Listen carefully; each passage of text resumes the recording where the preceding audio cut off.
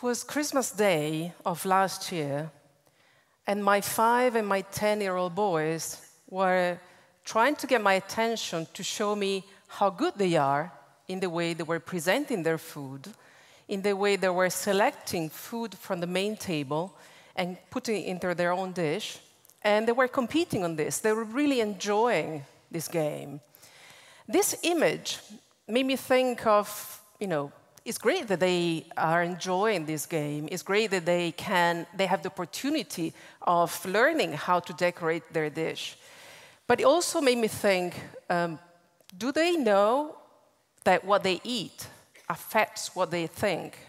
Do they know that what they eat affects how they behave, how fast they can run? It can affect how they play with their friends.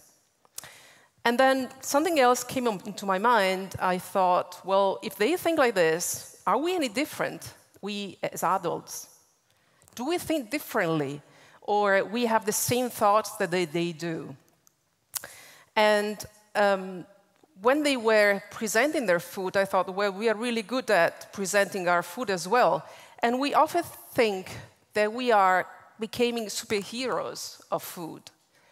How many times we switch our channels, TV channels, and we switch from one channel to the other, and how many cooking competitions we see, how many show cooking. I think that by now we know how to cook the best meal in 3 minutes. We know where is the best ingredients for our food. We know what is the best restaurant in town, what is the best dessert shop in town. This goes hand in hand with another phenomenon, and it's the phenomenon of obesity. At the global level, at the moment, the obesity tripled in the last 40 years. And 2 billion adults are either obese or overweight. Children are not different in any way. Unfortunately, also children, there are many children that are obese. So there are 41 million children that are obese under the age of 5, and also adolescents, that is, children and teens, adolescents, that are in between 5 and 19 that are obese, and there are 340 million adolescents that are obese. This is a problem because globally, people are dying because of the so-called non-communicable diseases. Non-communicable diseases are, for example, cancer, is diabetes, is chronic diseases. So what happens is that these diseases are often determined by the fact that we are obese or overweight. So globally, we have these two phenomena. On one side, we have this great passion and this great knowledge. We do have this, so we are great cooks. We know we are experiencing ethnic foods much more than we did in the past. On the other side, we have another phenomenon, which is the obesity, is the overweight. So these two phenomena somehow made us think in our research team, what's going on? How is it that we are so passionate about food, and at the same time, we have this perception with this phenomenon of obesity? Well, first of all, let's try and share knowledge about what is healthy food. We pretty much know what healthy food is. We have a pretty good perception of what is healthy food. We may have, different meanings in our mind, but still we know that if we eat more vegetable and fruit, it's good for our health. If we eat more fish, it's good for our health. But there are lots more than that. And at the moment, on the market, there is a lot of low or no sugar food. There is food with claims about low or no fat. There are claims about low or no calories. How many times we buy, light cheese? Other kinds of healthy food can be the less salt, bread with less salt. It's pretty common at the moment. but also food with less trans or saturated fats. And together with this, there is this free-from phenomenon. There is all the food that is without something. It might be without sugar, it might be without salt, it might be without gluten, it might be without palm oil. This is a very common claim. Well, so what leads to healthy food? What drives our approach towards healthy food? There are things probably that ease our approach towards healthy food.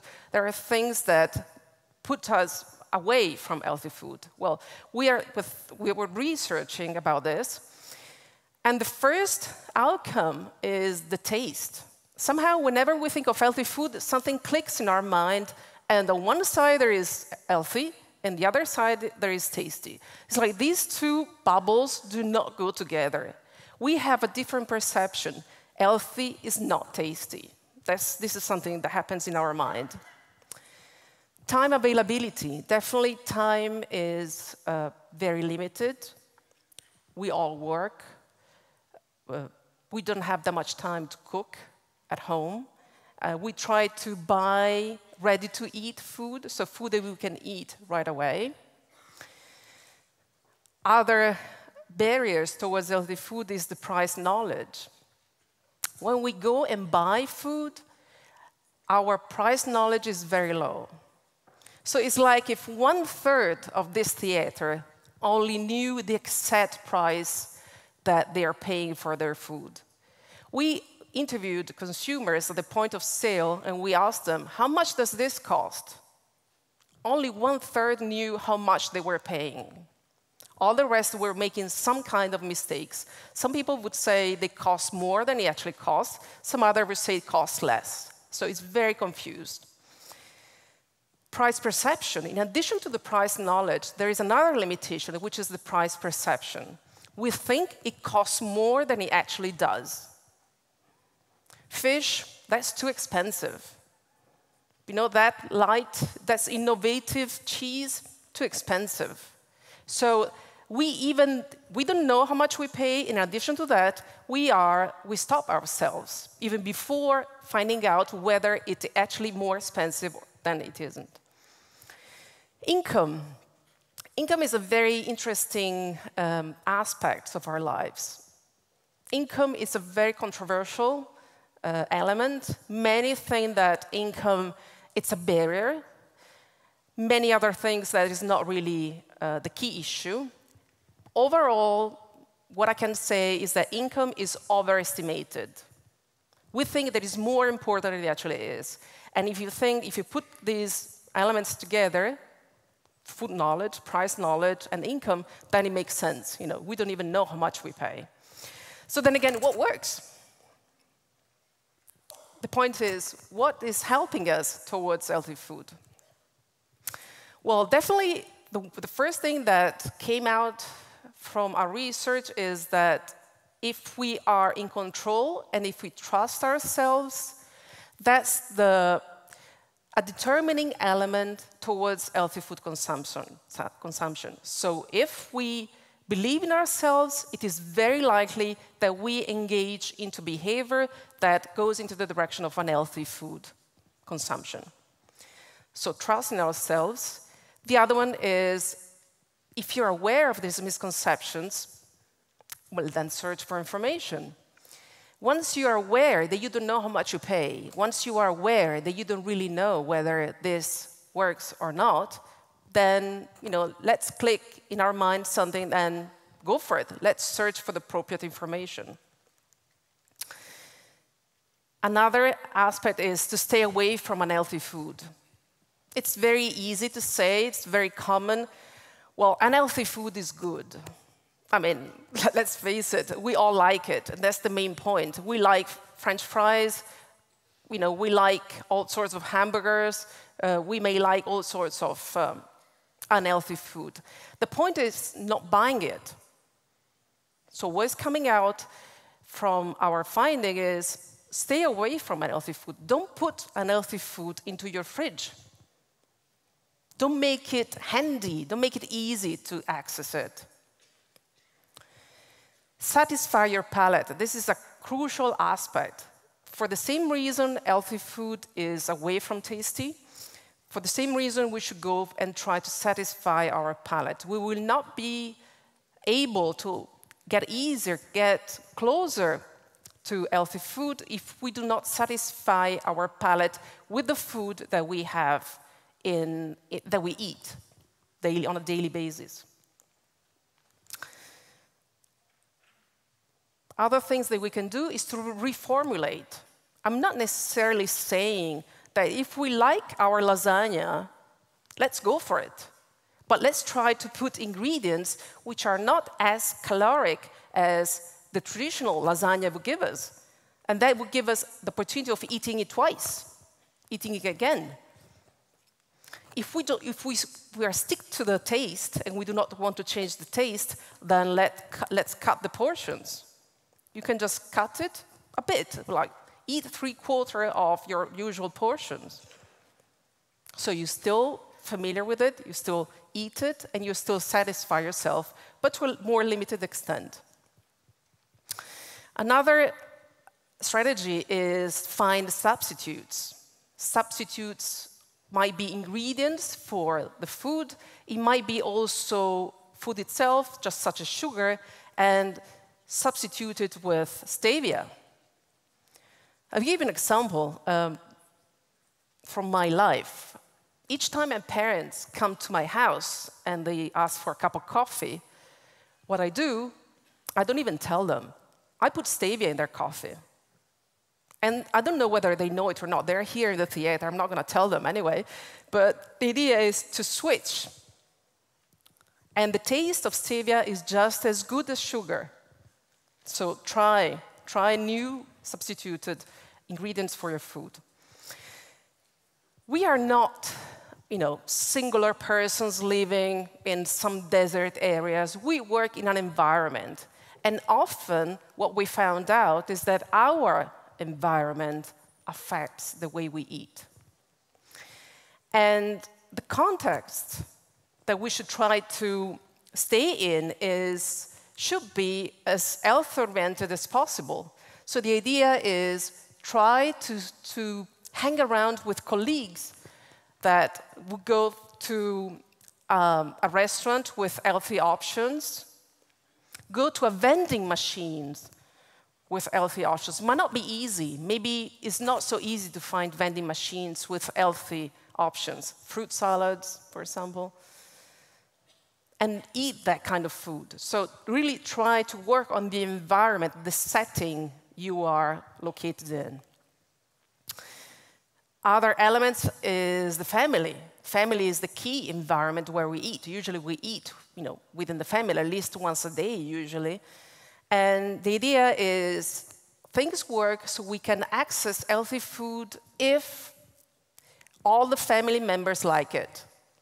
If family members don't like it, then sooner or later, the rest of the family will follow the more unhealthy options, because unhealthy options usually, all members like it. So also women can influence what we eat, definitely. Still, we're still at an age where women can really make the difference in the food that is bought, that reaches our houses, but is also offered in our tables. And what happens is that women can influence what we eat between 0 and 3-year-old of the kids. Yes, that's very effective. Once they turn 4, after the 3-year-old, then they start choosing. And, more salty, more sugary food, why not? Why eating these vegetables? So women definitely are, on average, are the most health-oriented. That's what global studies say. But they are influenced. They live in a context, and the context can also influence their choices. Another element is cooking within the family. Invest time on cooking with the family members. There is, husbands, there might be wife, if it's the husband that usually cooks, but it's also children. by cooking and learning this passion, really can really make a difference. And this leads to what is my main wish. My main wish is a perfect recipe. So my wish is that one day my kids, my children, the same ones that last year were telling me about how well decorated it was, will come to me and say, hey, you know, Mommy, I found the perfect recipe. And I say, oh, yeah, good. So what is the perfect recipe? Well, the perfect recipe is something I made with lots of passion. I was really concentrated about this. I really loved cooking, and I really like it. So, you know, it's great. I cook, I like it, taste, satisfied. But it's more than that. That's still my kids talking to me. It's, you know, I added some elf. There was an elf ingredient in there. I added some, you know, some new ingredients, some ginger, some pepper. It's a bit hot, it's true, but, you know, I tried. And it's learning that the perfect recipe is the recipe that is respecting ourselves. It's the recipe that is teaching us how to eat, how to respect and care for ourselves. So the last message I would like to give you is food is joy and pleasure, period. I mean, we cannot run away from this. And we should really try and do our best to eat food that we like, period. So that's our aim.